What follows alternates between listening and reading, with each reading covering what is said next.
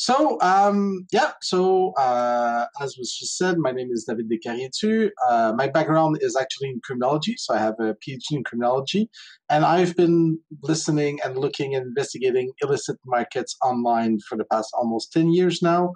And most of my research really tries to understand what is the impact of technologies on crime, and very often it will gear towards the dark web, the dark net, and anonymity technologies. So I'm a co-founder and chief research officer at Flare Systems. And what I'm talking about today is part of a report that we published on botnets and proxies in Canada. So one of the things that I try to do is to focus more on the Canadian market, since most of the research is international or even American or European. So it's nice to have some data and some content about Canada. So most likely today, we're only going to get to the first part of this talk. So we're going to be talking about botnets, basically, and more specifically, a market that is reselling access to bots. There's also a part about proxies. We'll see how things go, and if we have some time for it, then we'll talk about it. So, of course, there's a lot of debate in the research community about, kind of naming the target of the investigation. In this case, we're going to be talking about a very specific market today. It's called Genesis market. And I know there's some pros and cons, but in this case, because it is a market that has been extensively researched and something that is very known in the community, we decided we're going to publish the name of the market that we're going to be studying, and this will help you kind of understand what kind of threat it poses for your organization and if it's something that you should care about. So, while I start a very quick and basic kind of introduction to botnet, just to make sure everyone understands what we're talking about. Today, I'll be talking about botnets, which are basically just networks of infected computers who are under the control of a bot master. So the bot master is the person or the group of people running a botnet of infected computers, which we're going to call bots. And very often, these bots are going to be used either as proxy or they're going to be using proxies, which is basically just a device or something that allows you to route your traffic around somewhere on the internet. Now, the fight against botnet is growing, and it's a major problem for organizations. So, just to give you a very high-level view, when we're looking at how much companies are spending to fight botnets, it's expected to grow up to $1 billion in 2023. So it's something that is a very big and growing concern for organizations. Now, when we're looking at Canada more specifically, is botnet a problem in Canada? Well, one of the things that we can look at, and this is data from Spamhaus, is where are the botnets command control centers located? So basically, where are the computers controlling these botnets located? And it was quite interesting to see that actually Canada is in 12th place in terms of location. States, Russia, China, Europe are the main places where you're going to find these command control centers. But Canada doesn't seem to be at the core or the center of this industry based, just on this information. Now, another important thing to understand is that the botnets, they used to be about many, many things, but what you see over here is a description of what botnets are being used for today.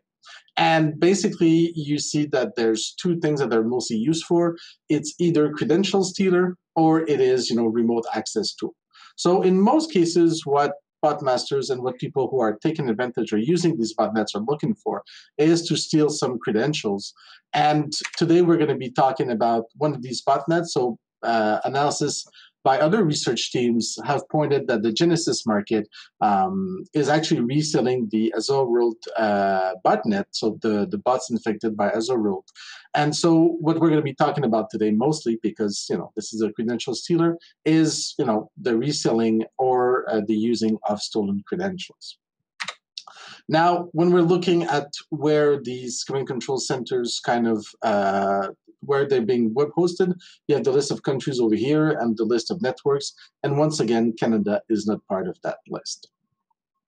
So if we want to focus more a bit on Genesis market more specifically, which is kind of the aim of this presentation, first, just a very brief overview of how the market works. Basically, when you log into the market, you're going to get a list of all the bots that are available with the number of bots per country. And so if you look at the bottom of your screen, what you're going to see is in Canada, we have about there was about 2,600. That's kind of concurrent. So there's always a bit around 2,500, maybe a bit more bots for sale from Canada. And the market is actually pretty generous in that it provides us with a lot of information about all of the bots that you can rent out on this market. So one of the things that you're going to get is, for example, the country where the bot that you want to rent is going to be located. You're going to see the number of resources, which are kind of the credentials that you can purchase, that you're going to get access to through the bot. You actually get when the bot was installed, which means when was the computer overtaken by this botnet. When was it last updated? So this is when was the last information sent from the bot to the botnet. And you even have, partial IP addresses and the OS version. So all of this is pretty interesting because as an organization, you can actually see some actionable intelligence that you can look at and see, well, this is an IP range that's part of my network. We see the OS, for example, it could be, Windows Enterprise. And so it becomes it will help you to kind of understand if one of these bots belong actually to your corporate network. Now, on the market itself, this is what it looks like. So you see the menu on the left as always, and there's a bunch of stuff going on over there. But maybe more interesting is actually the fact that you can get for every single bot that you can rent out, all of the information about the cookies and the credentials that you actually get when you rent out these bots. So basically, you're going to see a list of websites that everyone's familiar with, Facebook, Amazon, and whatever. And you're going to get exactly the cookies, and you're going to see all the information that you're going to get if you were to rent out this bot. And so it's pretty specific. And in terms, for research, it's extremely valuable because you can actually see everything that is for sale. And it allows us to do some projections and some calculations. I'll be talking about those pretty briefly. Now searches, well, of course you can search for content, but maybe the most interesting thing is this notion of generating fingerprints. So as was said at the beginning of my talk, many organizations, including banks, will fingerprint their users, which means they're going to look at the IP address they're using, what kind of browser they're using, the language. They're going to be even looking at the plugins that are installed, the resolution. So they build a profile for what a normal access to their service looks like. And with Genesis, what you're actually getting when you're renting out these bots, you're actually getting the credentials that were stolen from the bot, but also a fingerprint. And this allows you to very, very, very precisely mirror the victim that you want to impersonate. And so this is extremely powerful because if you're a company and you want to detect, fraud or someone who's hacking to an account, well, basically because of this fingerprint, it's going to be extremely difficult to do so. Now, the market does give out for free two things, either their own browser, or you can actually get a plugin they can install on your browser. So in both cases, what these plugins or this browser do is they're actually there to let you import the fingerprint, and you can even get live updates from the bots with new credentials that have been stolen. So basically, this makes it extremely seamless to get to impersonate anyone that you want, as long as their computer is for sale on this Genesis market. Now, you do have to provide your own proxy, so this is something that you have to add to the service, and it allows you, as you can see over here, to kind of configure your proxy that you want to use to impersonate the victim. So very kind of high level, this is what the Genesis market looks like. And if we look a bit more closely at what's going on the market, and this is kind of the whole point of this conversation today, is to look at how many bots are for sale. And what you're seeing over here, and each number represents the number of bots that were active, that were for sale from Canada on Genesis market on a given day. What you're seeing is some sort of a downward trend, and you see that these numbers are slowly decreasing. And so that's kind of interesting to see that over time we don't see an increase necessarily for Canadian bots. And we've been watching the market for the past now maybe 5 or 6 months. And what we've always seen is that the number of bots for sale in Canada is going down slowly but surely every single day. Now, when we're looking at the number of new Canadian bots that are posted for sale per day, what we're seeing, and this is once again just a couple of days, the number of bots, of course, it's going to vary depending on the day, but what you're getting on any given day is about 15, maybe 20 new bots being sold on Genesis market from Canada. And so what we see is that there's a surprisingly constrained supply of Canadian bots on Genesis Market. And this is so this means that the botnet is not infecting vast numbers of computers in Canada. It's, a kind of a steady grind of maybe 15 to 20 bots that are getting infected every single day. Now, one of the big surprises that we got when we were looking at Genesis Market was the fact that when you analyze the bots that are for sale, you come to realize that many of these bots were not infected in 2021 or in 2020. Most of them were actually infected in 2018 and 2019. And so when you get down to it, what you realize is that Genesis Market is enabling or facilitating the sale of bots that are actually pretty old and that you can actually question if they're even working at all, or if the information you're going to get from these bots is going to be relevant. And so this was kind of a big shock, because we expected, the bots to be quite fresh, but to see stuff that's, 2-3 years old was pretty surprising. And when we look at the last update, it's kind of the same thing. So it's one thing to have a bot that was, infected in 2018 for sale. Maybe it's been infected for 3 years. Maybe it's been around and you're going to get some quality data. But actually what we're seeing is that in many cases, the bots didn't send out an update for 3 years or even 2 years.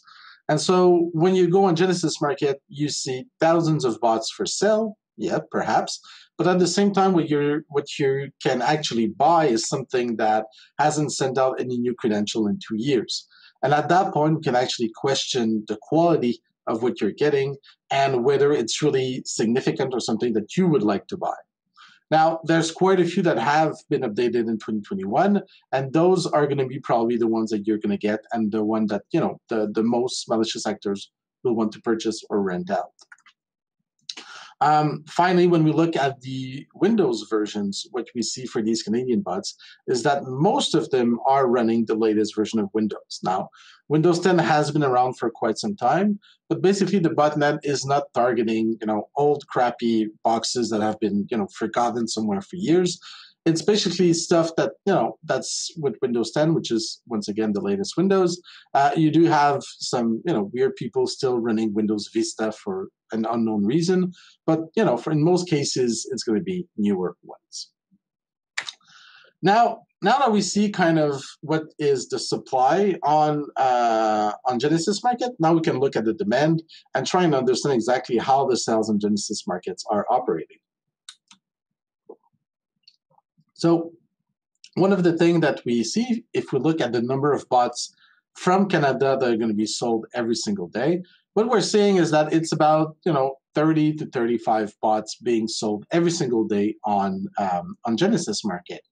And once again, this number is pretty low, and this is kind of interesting. So it means that the supply is kind of constrained, as we said, with about maybe 15, 20 new bots every day.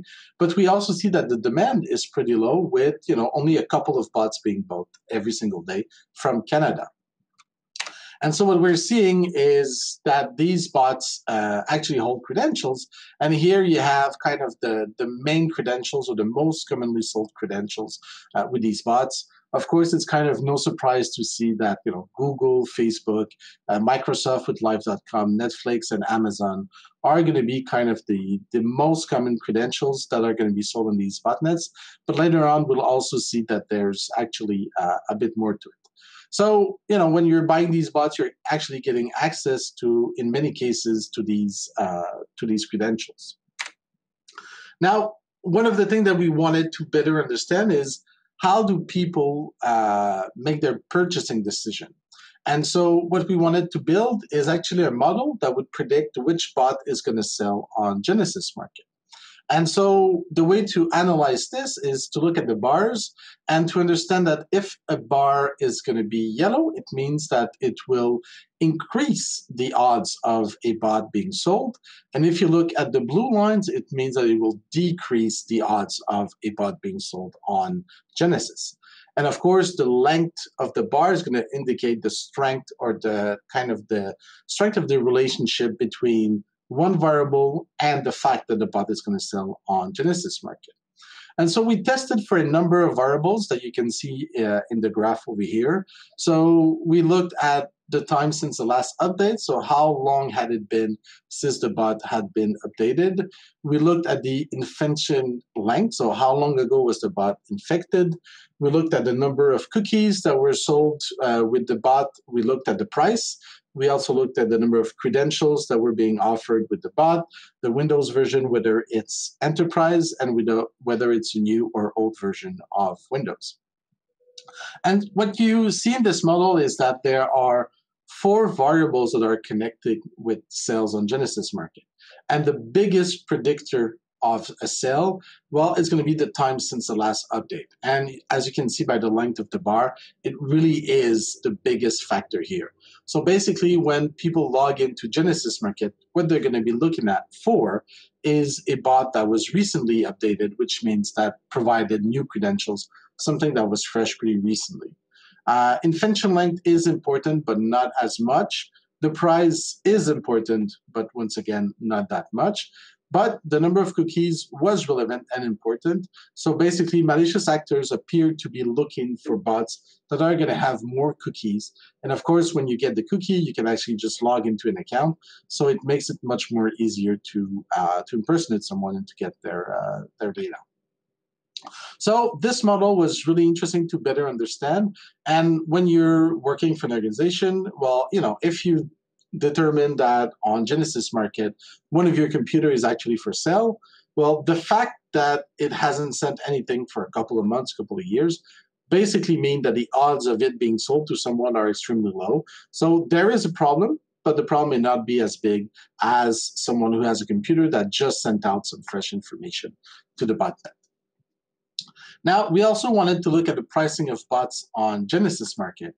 And here you have the price of bots overall, as well for every year, depending on when they were last updated.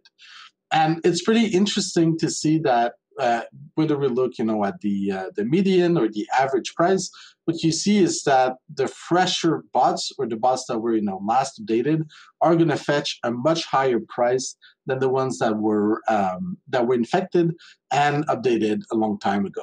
So if you're wondering about the price of a bot, so on average, if you want a bot that was infected recently and updated recently, on average, the cost is going to be $58. And if you're looking to the right, the median is even lower at $35. So most of these bots, when you rent them out, they're only going to cost you, a few tens of dollars in most cases, though there are some bots that are going to fetch, in the hundreds of dollars. And if you go down the list, you're going to see, for example, that a bot that's a couple of years old, well, it's only going to cost you $5 or $6 probably, or perhaps, as little as $10 or even $1. So basically, most of these bots are sold for pretty cheap. And it's kind of interesting, and we'll get back to this in the discussion at the end, to see that, nobody sells gold for the price of silver. And it really kind of makes you wonder as to how much can you really get out of these bots and how good are these fingerprinting services working if these bots are selling for so cheap, basically. So it's a question that we can talk about later on in the discussion. Now, the other thing that we wanted to look at was the prices of bots. So we actually built another model that would predict this time around the pricing of each of these bots, not whether they would sell.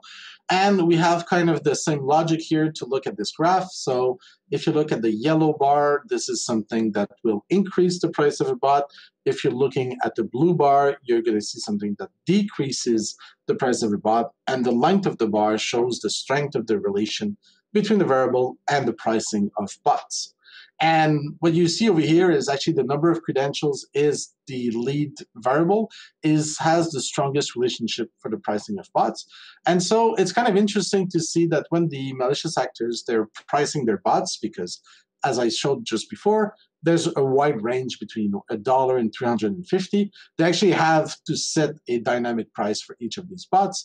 Well, they're going to take into account the number of credentials, and that's going to be kind of the strongest predictor of the pricing of bots.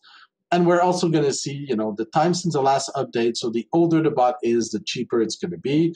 And it was quite interesting to see that the newer version of Windows we're actually fetching a lower price. And so it was kind of interesting, and probably because the newer version of Windows may be more difficult to hack or to maintain your presence or to get new credentials from them. And so they are a bit cheaper than the other ones that you're going to get. So here, the goal was really to understand, so how are these bots priced? And what we see over here is that the number of credentials is really the leading factor. Now, the last part of this analysis was to estimate and try to understand exactly what is the impact of Genesis Market on the Canadian economy. So that's a pretty big goal to have. So what we did is we actually built scenarios, and we tried to assess the impact of Genesis Market depending on each of these scenarios. And so for the scenarios, what we figured was that the optimistic model is the model where you're going to have the less impact. So we're optimistic that there's going to be very little damage by Genesis Market. And so in this case, what we're looking at is perhaps 15 bots being sold every single day, that these bots are going to cost on average $71, that maybe 60% of these bots are going to work out and you're going to be able to do something with them, and that each fraud per bot is going to be around $300 when it works. And at the other end of the spectrum, what you find is the pessimistic model. And in this case, what you're seeing is actually a lot more bots being sold every day, so around 60. These bots cost pretty cheap, so only $8. 90% of these bots are going to work out. And then the impact of the fraud for each bot is going to be about $1,000. So these are numbers that we can talk about later on in the discussion if you guys want to. But we tried to model kind of the impact on the economy. And in this case, what you see here, so in the blue line is kind of the pessimistic model. And what you see is the impact over 12 months. And what you're seeing is that Genesis Market, in the worst kind of scenario that we could figure out, the impact was around $19 million. And optimistically, it was more around $1 million. And so in this case, it was really interesting to kind of evaluate the impact that it can have and to think about how Genesis Market in Canada only represents about 1% of all the bots out there. And so it's pretty difficult to determine exactly what the impact is going to be of all of these bots. And we didn't even try to come up with a scenario for the international and the whole world. But, you can play with the numbers in your mind. You can pretty quickly see that the impact of Genesis Market on the economy all around the world could be quite significant when we're looking at these numbers. Now, just because I only have a very short time left, I'll skip that part and I'll be wrapping up with my conclusion. So basically, what we found out when we were looking at Genesis Market, and that was perhaps one of the really interesting points, was that there's a lot of false publicity to attract the customers, but also vendors. And that's something that we see on many forums and many markets.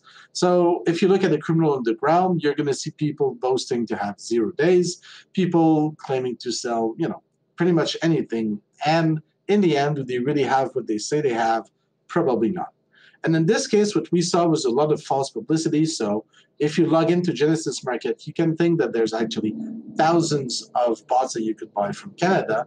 But in reality, there's only a handful of them, perhaps a couple of hundreds that are still active, that are interesting to anyone, and that the buyers are likely to buy. The rest is, probably there just to inflate the numbers.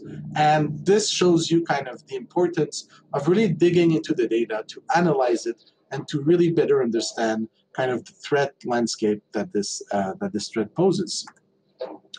Now, the place of Canada in the botnet and account takeover criminal underground, the place of Canada appears to be quite small. So we're talking about 1% of all the bots on Genesis Market coming from Canada. And what we're seeing is the number of bots, therefore, is pretty low. And we see other countries, so, if you're looking at France, Australia, which are probably the closest in terms of GDP per person, as well as kind of the size of the population. And we see a lot more bots, attacking those other countries. So Canada, for some reason, is somewhat protected against this threat. And that is a pretty good news. Now, Genesis Market is, as I said before, a really generous platform, and that it really shares a lot of information And following the release of our report on Genesis Market, we actually saw a banner on the market with the administrators asking their members, hey, do you know if there's anyone investigating us? If there's something going on, do let us know. And one thing that we do expect is that the platform is not going to remain like it is right now, just because it is giving out way too much information. And this allows researchers, and organizations to see if one of their computer has been taken over, and to look, for example, in the list of credentials for internal domains or services or websites that no one outside of their employees should have. And just because you get a list of all the credentials, well, it kind of helps you to understand whose computer is being taken over, because you have the partial IP, but you also have the list of websites they're going to. So you're going to have, like music sites and other forms that will help you kind of identify and know who the person is. Now, my main point and question with all of this was, the fact that nobody sells gold for the price of silver. And that was the title of a paper by Microsoft researchers almost a decade ago now, maybe a bit more. And in this case, you get so much every time you're getting a bot on Genesis Market. So it is pretty surprising to see that people are not willing to pay more than, $50 or $60. In some cases, yes, to $100, but on average, the price of the bots is going to be pretty low. And so this really questions kind of the worth of these bots and whether you can actually get that much information out of them and how easy it is to use them. Now, the proxies, I kind of skipped that part. And basically, and the fact is that when you're a company and you're facing challenges such as the Genesis Market one, well, you're going to have perhaps a hard time to identify the fraudsters because of their fingerprinting techniques. But at the same time, just because they're being sold for so low, maybe it is not such a problem in the end.